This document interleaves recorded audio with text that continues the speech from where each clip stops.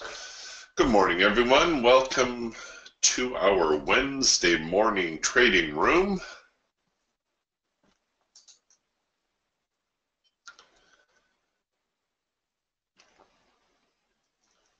Just a moment here. We'll get the screen share going on. All right. For those of you new in the room this morning, let me just point out quickly what you're looking at here. We've got the Hawk Scalper here in the top left, Falcon Swing Trader top right, Eagle Trend Trader bottom left, and of course the Raptor here on the bottom right. The charts I'm following here are the NASDAQ, that's the NQ. I'm also keeping an eye on gold and the euro dollar.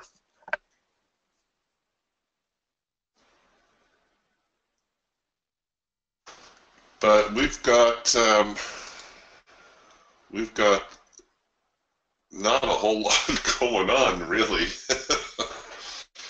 Just very, very, very quiet sideways market. You can see how the momentum is draining out of the market. This was earlier in the week, or last week, I should say. Yeah, a week ago. And just look at the day break lines, the session break lines are getting closer and closer together. If you're trading today, like real money, please be extremely careful. Oh, Anthony says it's going to be a mad sell-off for the NQ today. Well, you could certainly be right about that, Anthony. Ooh, 61.18 is his target. That would bring us back here to the hard edge.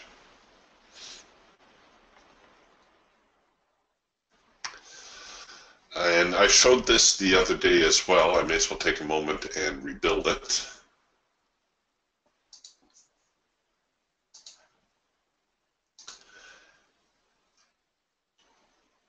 We'll take a look at the daily NASDAQ chart.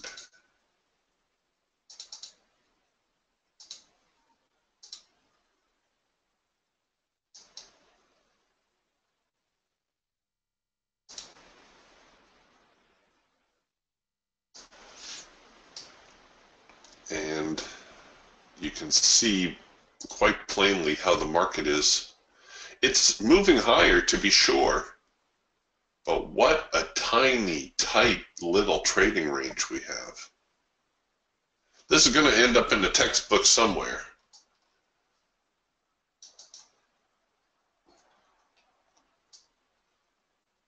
Showing a market wedge.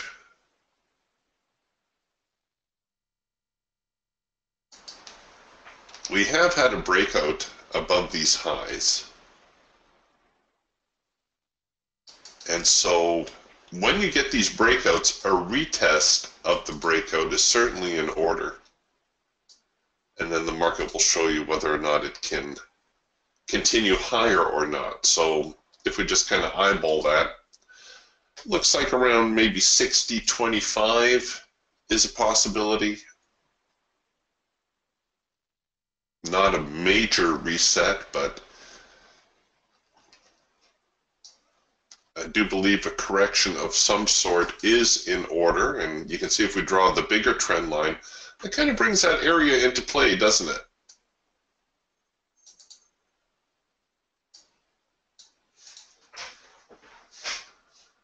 So I'm sure more than a few traders will be looking at that zone. That's only a 38% retracement, so I don't know. The Fibonacci levels, of course, a little bit more predictive, but there we are.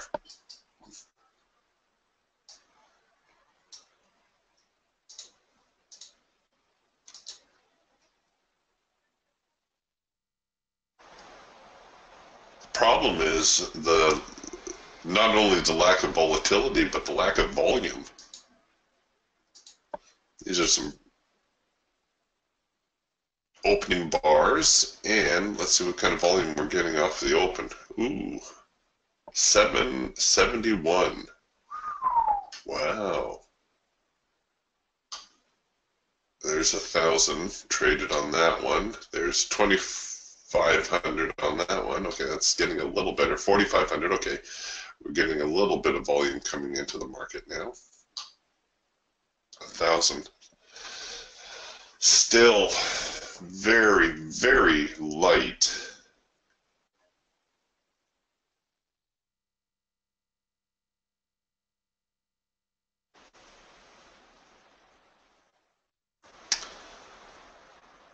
This is a number 2 signal that is formed here. So we're looking at a test of the extreme of the overnight. We produce a counter trend signal. The target is the hard edge of the trading band, which would bring us down to around 61.20.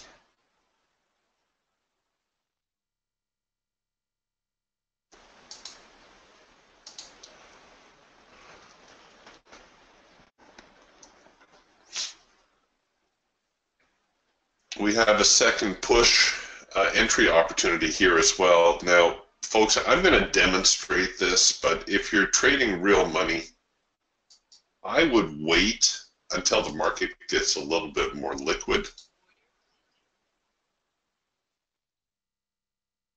This obviously counter trend. Again, counter trend trades,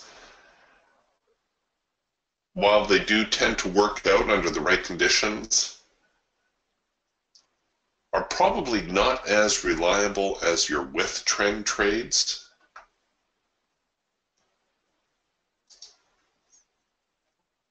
But there's nothing going on here, so we may as well demonstrate something.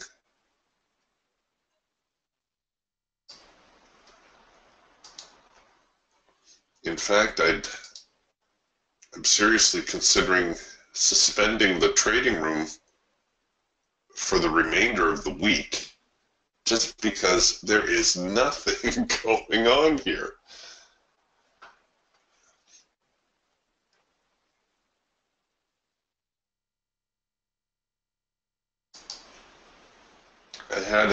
This is probably a good time. I've got a couple of emails recently from members.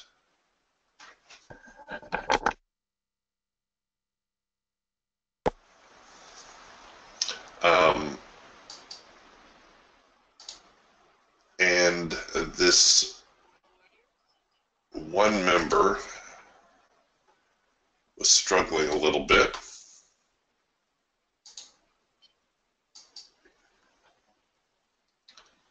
Just a moment.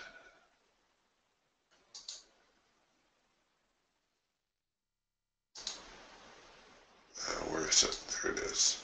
Okay. As is the issue with a lot of traders, this person wrote me and said, you know, Eric, I'm really having trouble. I'm struggling with overtrading. I've been an overtrader since I started.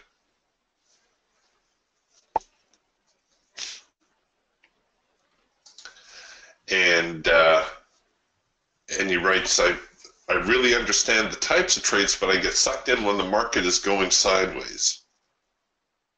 I'm trying to stick to the NASDAQ, but really need a game plan. Would I be better off sticking to the Raptor only instead of scalping?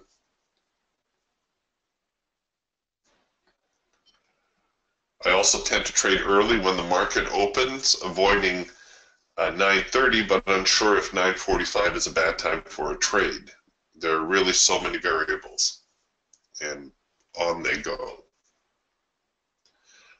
I actually get these kinds of emails fairly regularly. It's a very, very common problem. And I shared my solution, which most of you have heard, but I will share again, is that first off, you need to take this seriously, because overtrading is a serious threat to your success as a trader. So many of us come into the trading world with a production line mentality. We think if we're not working, we're not making money. If I'm not trading, I'm not making money.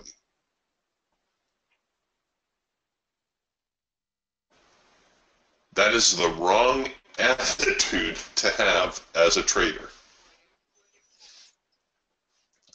Well, what do you know? We actually saw a little bit of follow through on a trade. Yeah, way to go, Anthony. Anthony says made $100 million on that trade. Nicely done. There's that little bit of selling spike through there. You don't make more money trading more often. You make money trading by capitalizing on high probability setups. To this end, I suggest that you use a quota, a trade quota.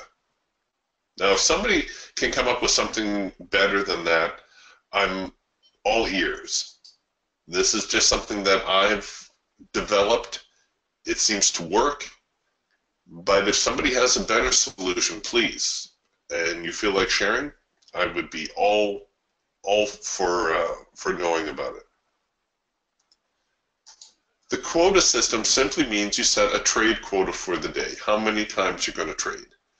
Typically, anywhere from 2 to 3 trades a day seems to be enough. Once you get over, say, 5 or even 6 trades a day, you're going to be pushing that over trading envelope. The problem is that the market opportunities throughout the day are not consistent. I think it was Floyd who said the other day how you really got to wait for the big players to make their move, and you don't know whether it's going to be morning, noon, or afternoon, but you got to be patient. You got to wait for that.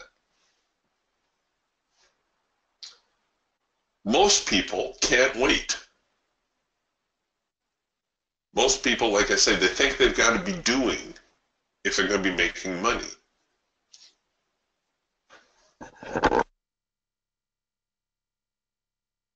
That Jesse Livermore quote comes to mind. The big money is made in the sitting and the waiting, not the trading. Now, for most people, that goes in one ear, tickles their brain for a little bit, and goes right out the other. Oh, what a clever saying. Yeah, I got to remember that. Oh, look, another trade.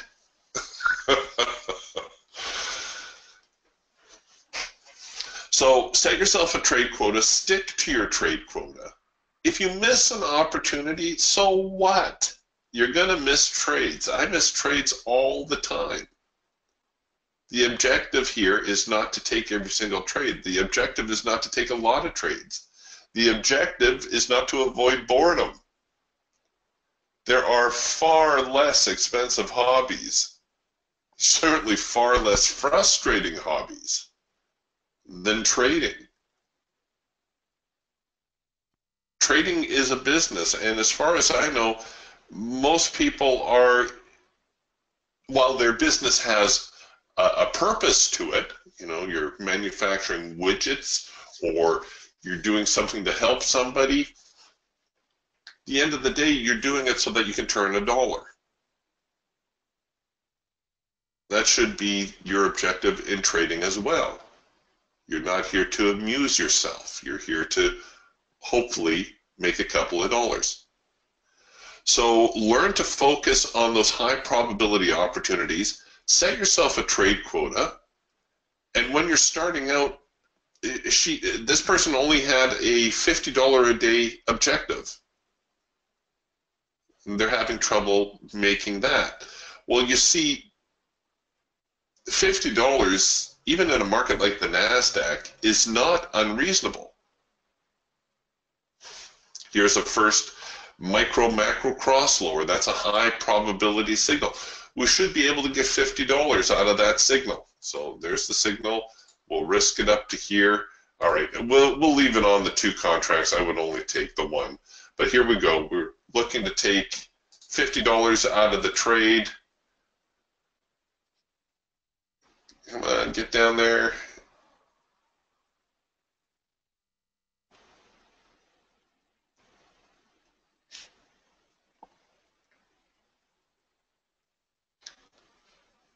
They're flinching just above our break even. There we go. We're going to take the trade to break even now, just because the market being the way it is. But there's a very good possibility on a signal like this that we're going to get at least a $50 move. That's not asking a whole lot. And yet this person is having difficulty doing even that. Comments like that tell me that you're chasing the market. You're not waiting.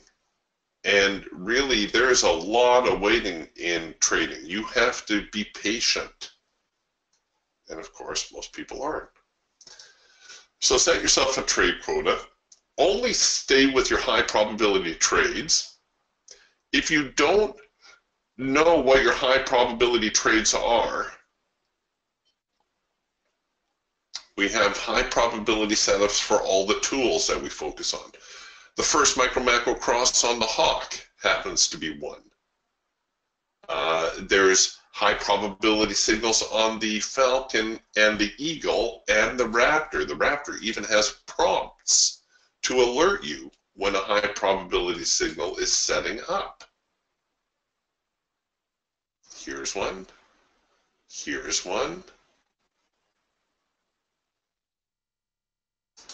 But look at yesterday. Here's yesterday. We finally got a signal about, looks like an hour, hour and a half before the close. How many of you would have been able to sit there for 4 hours, 5 hours before actually taking a trade? Probably not a lot of you. We've been getting a few requests for a live trading room. The current trading room format is twofold. It's primarily educational based, training based, to show you how to use your tools, to get familiar with your tools. But I also try to point out good trade opportunities to you as well. But there's been requests for a live trading room, and certainly if this is something that interests you, you should email Adam.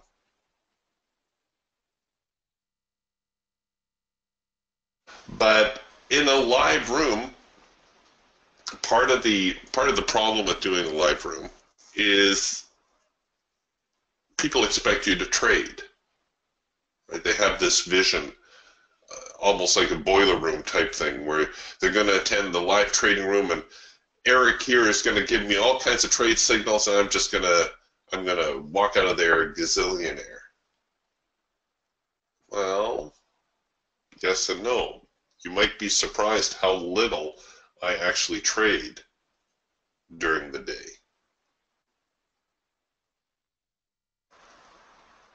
Because I can wait. I can wait an hour, I can wait 2 hours, I can wait 3 hours until I get the right setup that I'm prepared to put money on.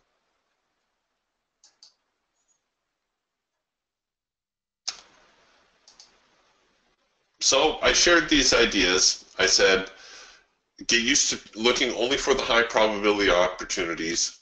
Have a trade quota. Even when you're starting out, just have a one trade quota. Try to find that one trade during the day that's going to make you money. Here, that first micro macro cross is one. If you don't know whether your high probability signals are working or what high probability signals you should be following, you had better take some time and go through your charts and look at the signals and recognize them and get to trust them.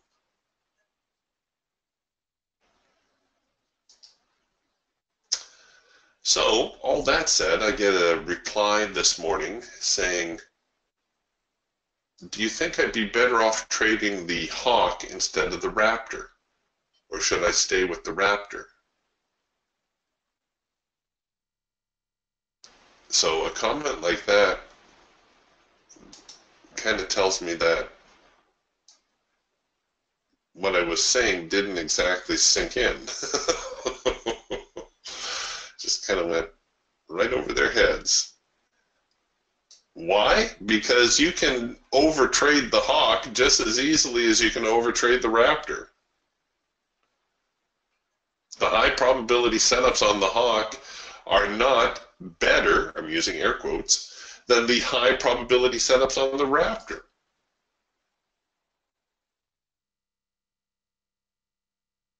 Yeah, Scott says, do what Mark does. And I shared that with this person as well. How Mark has shared, he only looks at a couple of setups. He looks at the first micro macro cross, and he looks at the late filter entry in the Falcon. I'm not sure if Mark does the trend change in the Falcon as well, but he looks at like 2 or 3 signals, and he's prepared to sit there until he gets those signals. I think Peter is another one who is very restrictive about the types of trades that he takes.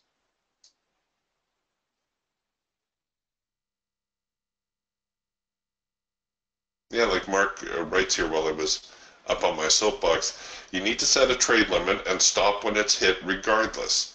Then stick to only the high probability trades and sit on your hands until you see them.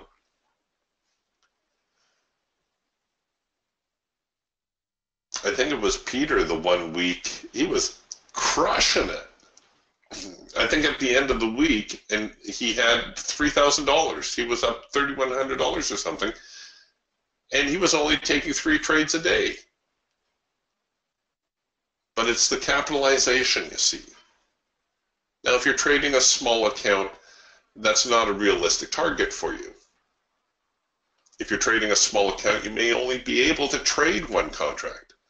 But you know what? If you can make 250 or 500 a week, whether you're trading 1 contract or 2 contracts, 1 trade or 2 trades, 500 a week, 250 a week, that's nothing to sneeze at, because after that it becomes a game of multiples.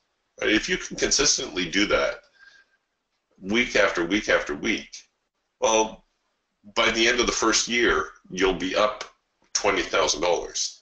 That's just trading singles. So you say you started with 10,000, now you've added 20,000 to it. Now you're trading, a $20,000 or $30,000 account.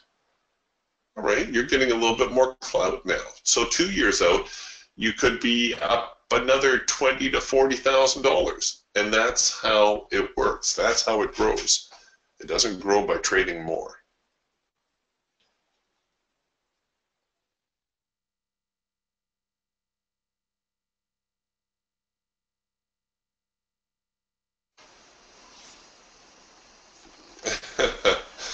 Yeah, here Scott has a suggestion. He says, buy 3 nice pig pure silver coins, put all 3 on the left side of the desk, move 1 coin to the other side of the desk per trade. Yeah, like an abacus, a very expensive abacus.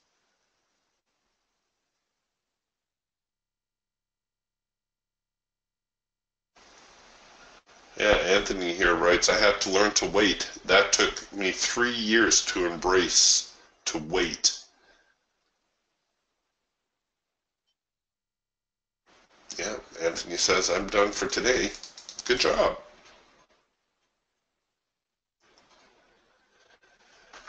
Vincent's asking, will we ever see the Roadrunner like we're seeing these birds? I don't know. Adam hasn't told me. I know he and I are going to have a meeting. Don't know what he wants to talk about. Maybe it's the Roadrunner. You can certainly email him and ask him. Like I said, your feedback, it means a lot more than when it comes from me.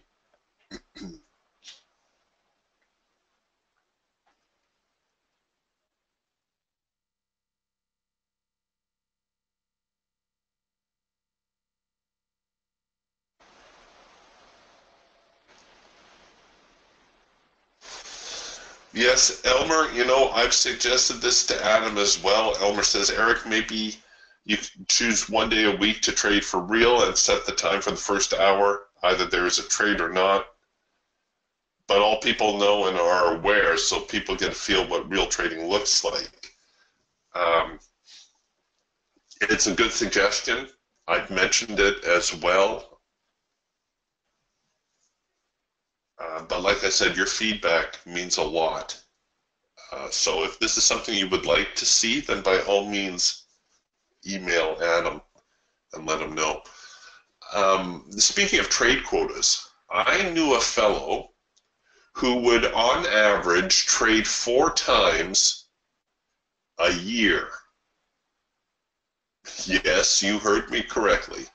He was an end-of-day trader, of course. He wasn't a day trader. He would trade 4 times, 3 or 4 times a year. Now that's patience. And yes, he made a very good living trading. You think you have that kind of patience? Could you wait until, and he traded stocks, so he spent some time researching stocks, finding the stock that was meeting his very specific criteria for a trade.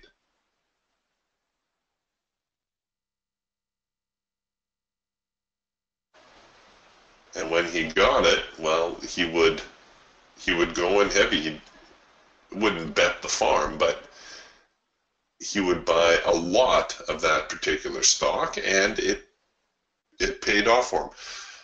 Many people haven't heard of a fellow by the name of Judah Toussaint. He was around in the late 1800s. I'm surprised more people don't know about him, maybe because he never really divulged how he traded. He wasn't that active of a trader. But he never had a losing trade. Never had a losing trade. How would you trade if that was your objective? If your objective was to never be wrong? Would you chase a signal that was kind of iffy looking? Whether it worked out or not, after the fact?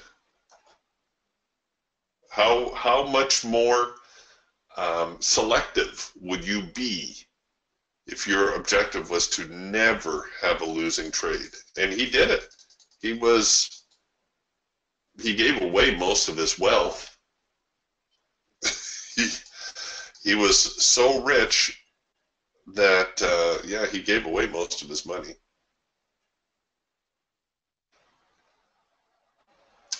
Nicely done, Mark. Mark says, took advantage of that first micro macro cross, and I happen to know that's one of those signals that Mark focuses on.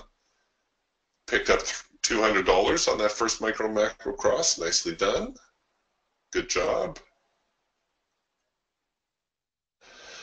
Scott's asking, how does the Raptor show a first micro macro cross? Well, it doesn't really. The Raptor signals are unique to the Raptor, but that doesn't mean it doesn't produce the signals. You can see the Raptor actually caught the trend change before the Hawk.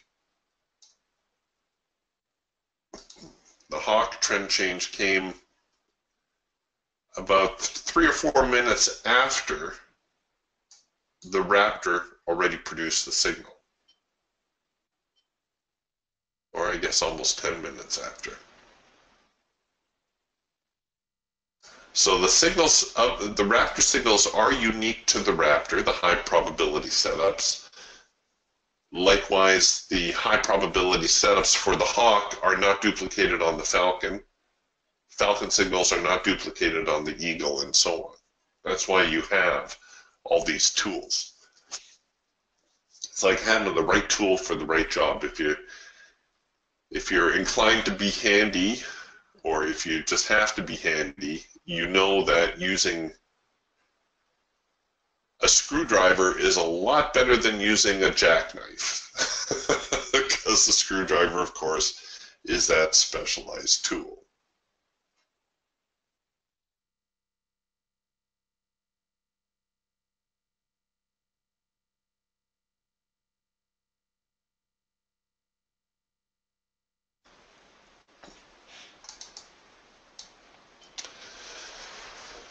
Yeah, here's a real issue as well. Stephen writes, the worst part is that trading has been so poor for 6 weeks or so that I've been losing on most of my trades, and now I can barely trade as I've got so much doubt to enter. It's very difficult to be mechanical in your trades. It's very difficult to, especially when you've been suffering drawdowns. But again, there's nothing wrong with waiting. There's nothing wrong with saying, well, the market's a little bit thin right now. I'm just going to watch, or I'm going to wait for the market to do something. You know that, here's that NASDAQ chart again. You know that if we get a breakdown out of this wedge type formation, even though it's certainly possible, you see some of these monster bars, even though it's certainly possible to get a range like this in a single day, it's probably not all that likely. What is more likely is that we'll see the market break down a little bit, and it'll maybe come down for a couple, 3 days, and then there's going to be a little hiccup, and they'll get back near the highs, and now it's going to be decision time.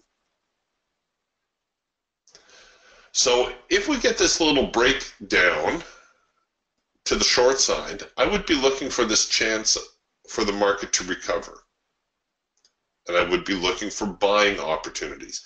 Then as it gets back up here near the 6150 zone, I would be waiting to see either the market trade lower or trade higher. If it trades higher, I'm going to keep buying. If it trades lower, now I'm going to get serious about selling. And it's not, again, that we're going to have a monster sell-off, but let's say the market may be developing a sideways trading range, which is entirely possible, in which case we could see the market even slip as low as 5,800. There's still lots of room through here for the market to head lower. So what? So I didn't get on until a little bit later. Big deal. So long as I can take a trade and have some confidence in it. And, you know, as Steve said, if you take trades and they don't work out, well, that starts to erode your confidence. So again, I think it goes back to really waiting on those high probability setups, really being selective, running a trade quota of sorts, leave adequate stops. I think that's important as well. You don't want to strangle your trade.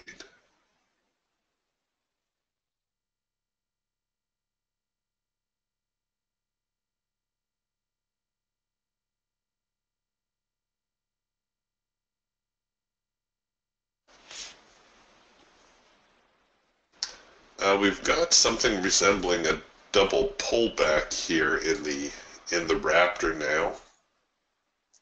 So the market pulls into the trading cloud, comes out, produces a signal, pulls back into the trading cloud, comes out, produces a signal. It's not quite a number one signal just yet, but it's kind of close.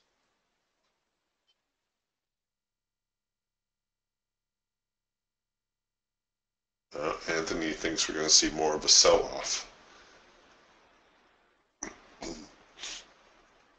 Next resistance zone down here, 61.05 half.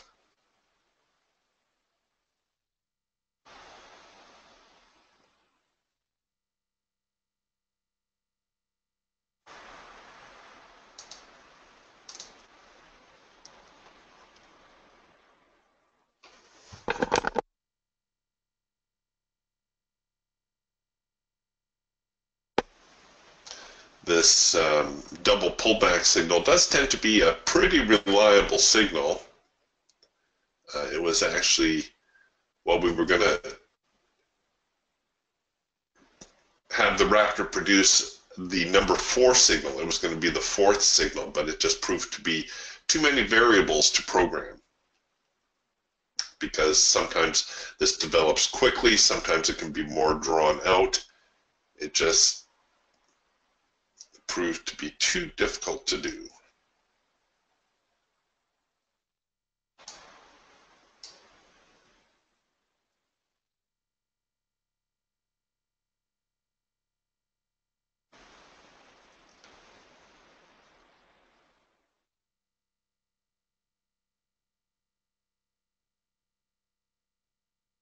Yeah, good advice here from Mark.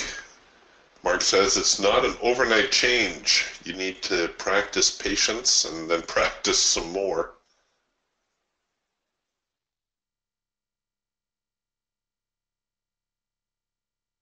Through plenty of patience practice, it will become a habit and the spell will break. Never revenge trade. Stop and live to fight another day. Tomorrow there are always opportunities. And you know, I wish I could say I've never revenge traded.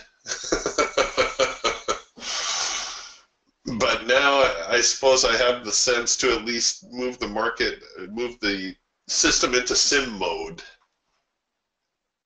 It never ends well, though.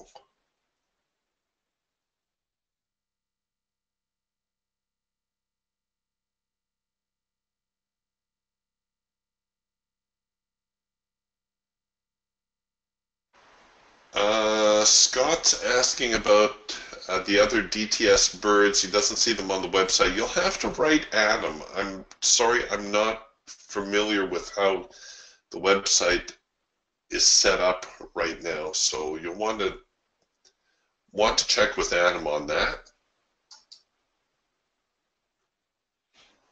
All right, so we've got obviously a sideways consolidation building here. Early trend change signal here on the Falcon, and here's that double pullback again on the Raptor. We're getting closer to that number 1 cloud crossover signal now.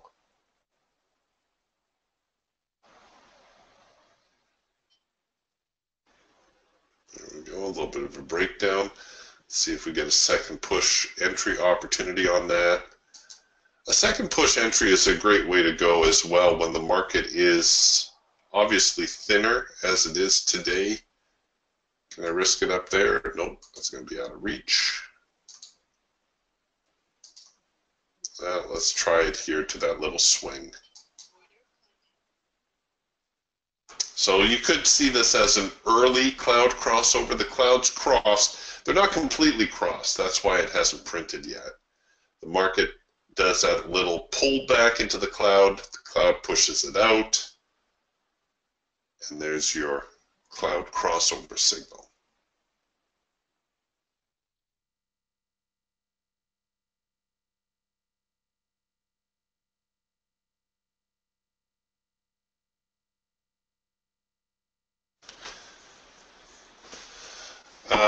Yes, thanks for bringing this up, Mark. I've mentioned this before too, but it bears repeating. Mark says keep a journal religiously so you can see the mistakes and learn from them.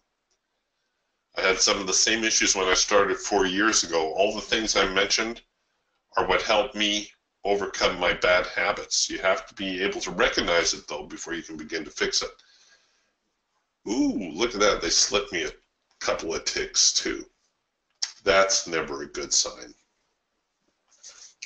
So, yes, that's so true. You know, and I think that's the biggest benefit of keeping a trading journal. I don't keep a trading journal to review my trades afterwards.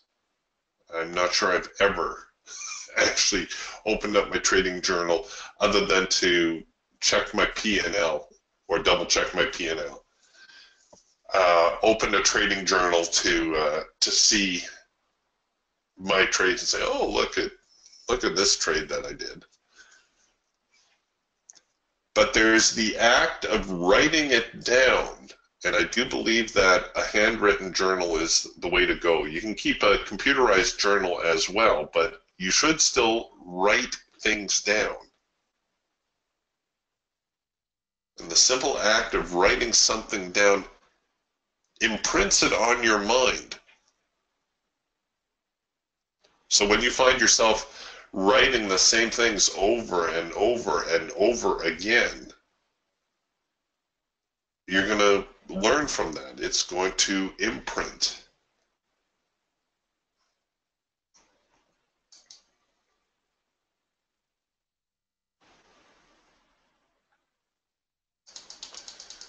Yeah, thanks, Steve. Steve says, crude oil fun in 20 minutes. Well, we may have to check that out.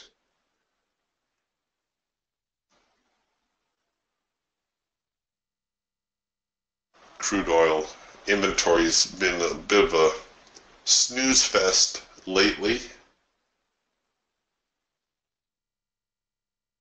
All right, I'm going to force this trade to break even as well. I got in late because of the slip, so I'll just take the break even on that. Had I gone in where the signal printed, I think I would have hit my high probability target. Look at that. Just tagged it.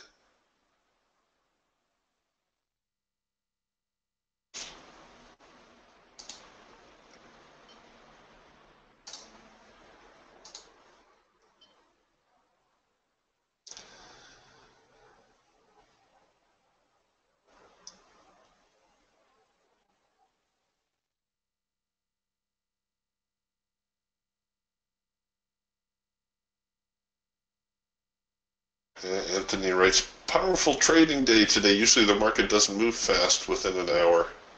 Hit 2 targets.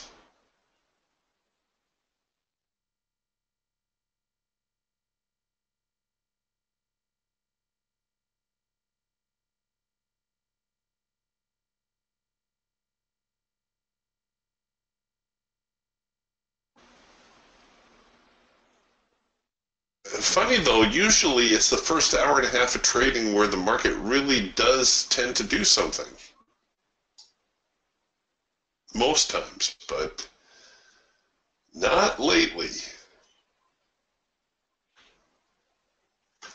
Certainly after the first couple of hours of trading, like after, or just as they really get into their lunch hour break, around 11:30, 8:30 Pacific, you should be able to recognize some sort of trend. Well, yesterday was pretty dismal. Here, look at the Raptor. So here we are at a couple hours into trading. Do we recognize a trend? Well, no, not really, I don't think. The market opened here, so this is the morning session right here. Well, I suppose if I had to choose, I'd say maybe an uptrend. We broke the high. the high of the morning. Maybe there's an uptrend there. Get a little bit of a pullback, maybe come out with a buy signal. There's a buy signal. Oh, and that worked into the number one signal. If we go back, here was the day before. This is where the market opened. Is there a trend here? Well, again, not really, right?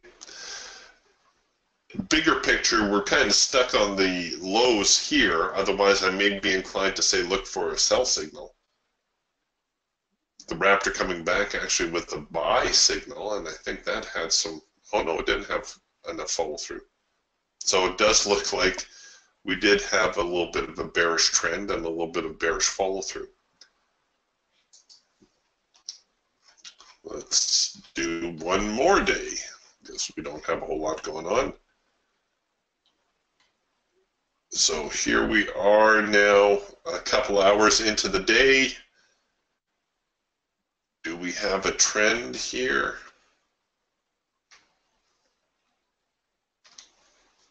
Market opening right around here. That day really looks sideways, doesn't it?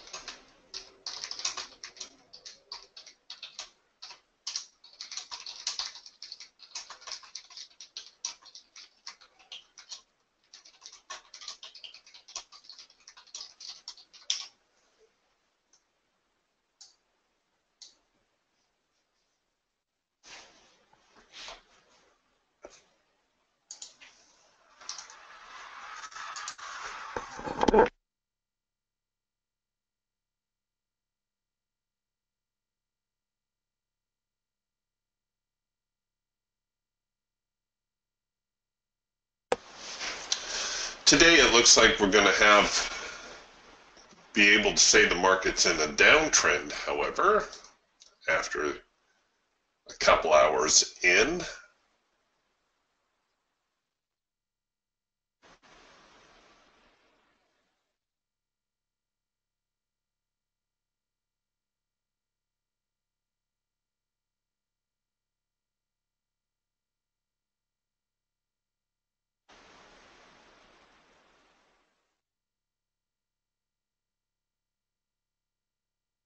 And we're probably going to see a little bit of an uptick here now.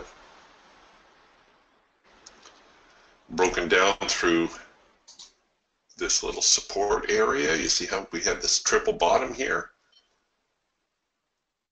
Broke down, now we're back inside there. May see a little bit of an uptick actually.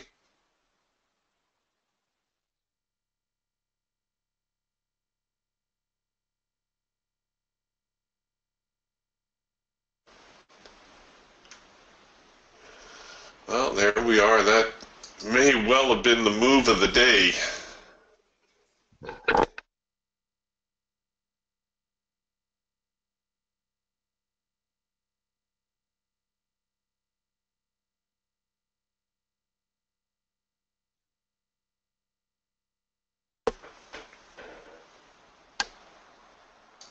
Gold has produced this hard edge sell signal, and it's been sitting on this bar.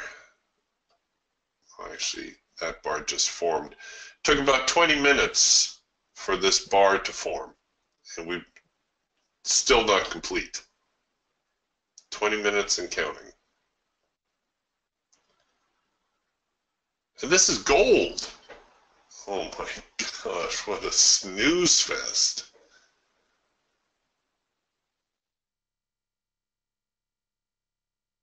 We'll take a look at crude oil here, see if anything's going on in crude worth looking at for the crude inventory report coming up.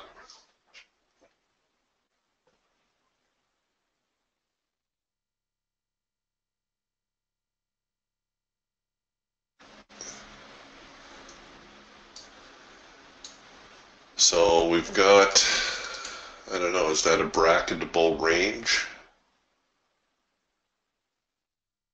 Look at this. This is just,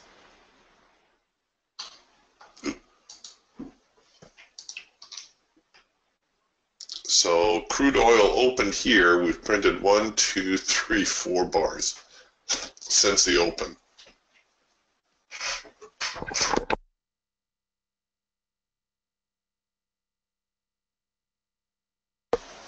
Is that crazy or what? Well, there's not really a range here to bracket, I'm afraid. Not yet, anyways. We can watch it. We can maybe let the report release.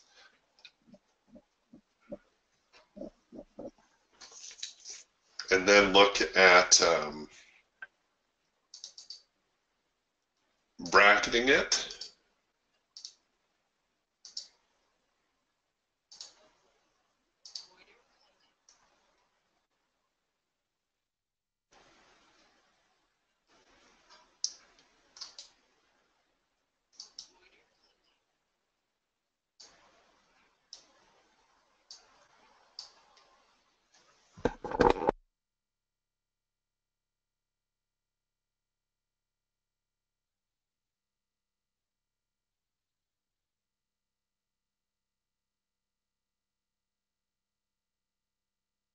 I think we'll put that on the shelf for now. Here's a little bit of a rally.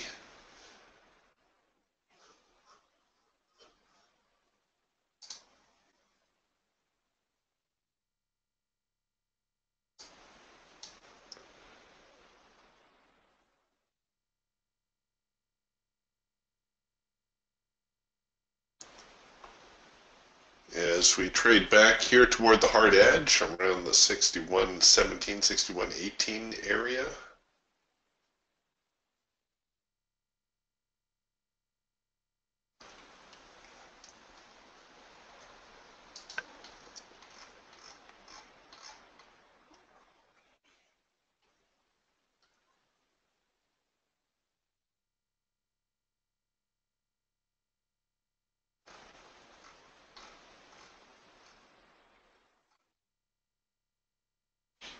It's just no market participation. Ay. I know I'm sounding like a broken record, but this truly is painful.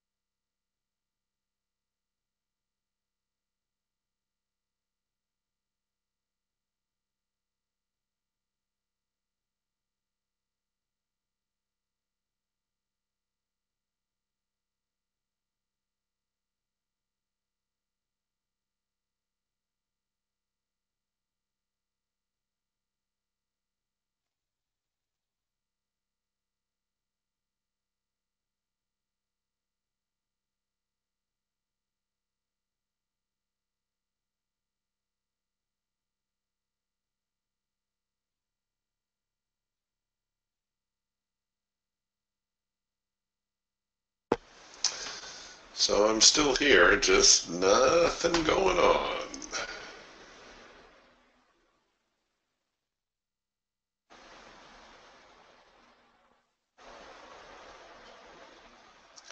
Back into the hard edge of the trading band, and normally we anticipate a reaction at that point.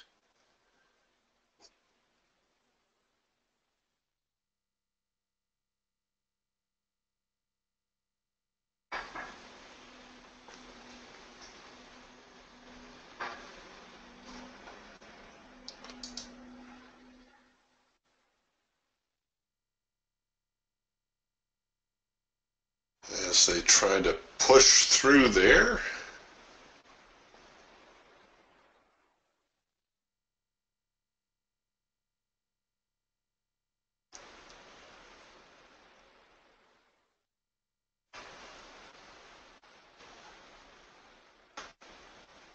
All right, a couple minutes until crude inventory, so we'll take a look at that, and then we may just end up closing up shop unless somebody has other questions, or if there's something you would like me to focus on.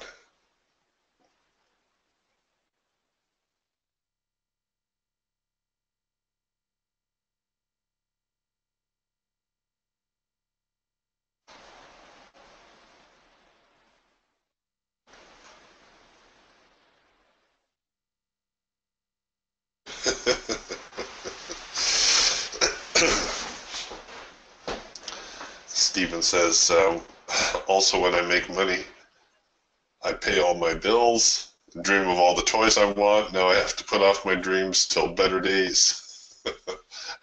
Stephen says, I remember the market took a crap like this, I believe, in 2004, 2005. Very eloquently put, Stephen. Yes, it was probably at least a decade ago when we saw something like this. I don't remember the market being this subdued for this long. They are certainly constipated.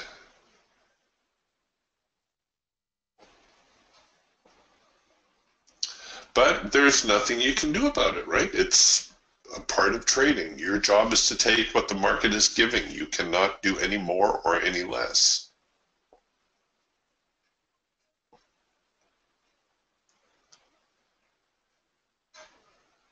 All right, so here's the inventory report coming out. You can see the bar actually getting a little bit more active now.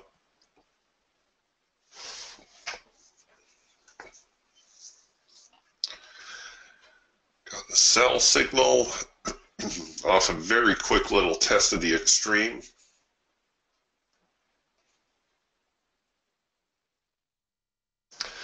So if we wanted to do a bracket trade, we know the top end is probably up here.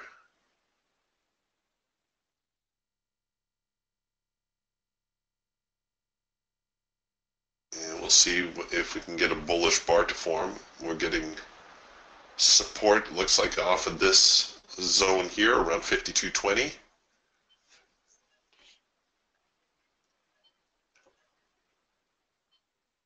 All right, so here's the bottom end.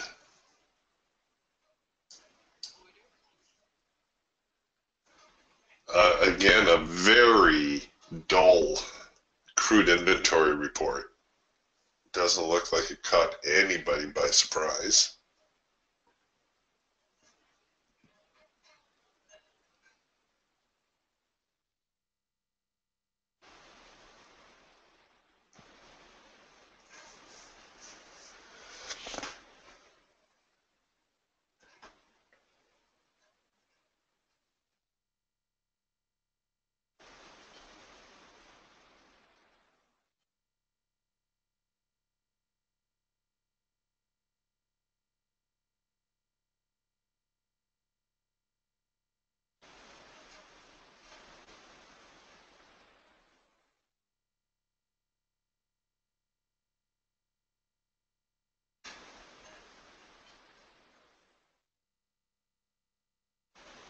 And another yawner.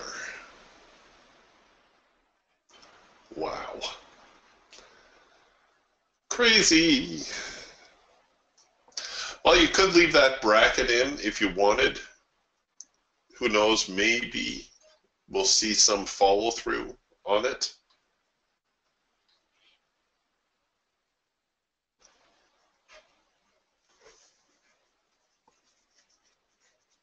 Right now, however, it's really subdued.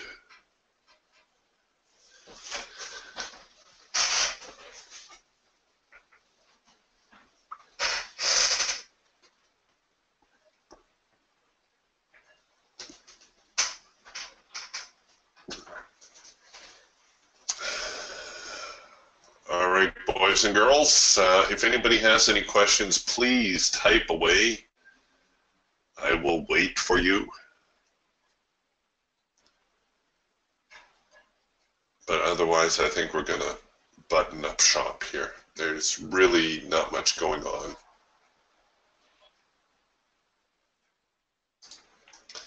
The NASDAQ putting in a little bit of a rally, as anticipated. Didn't really get a tradable signal out of the deal, but that's just the way things are going right now.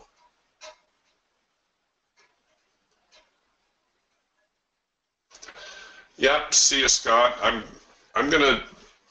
I'll probably be here Thursday and Friday, but Scott says have a good weekend. See you Monday. I think that's the plan, folks. Honestly, there's nothing to trade here. Not until we get a little bit more volume come back into the market.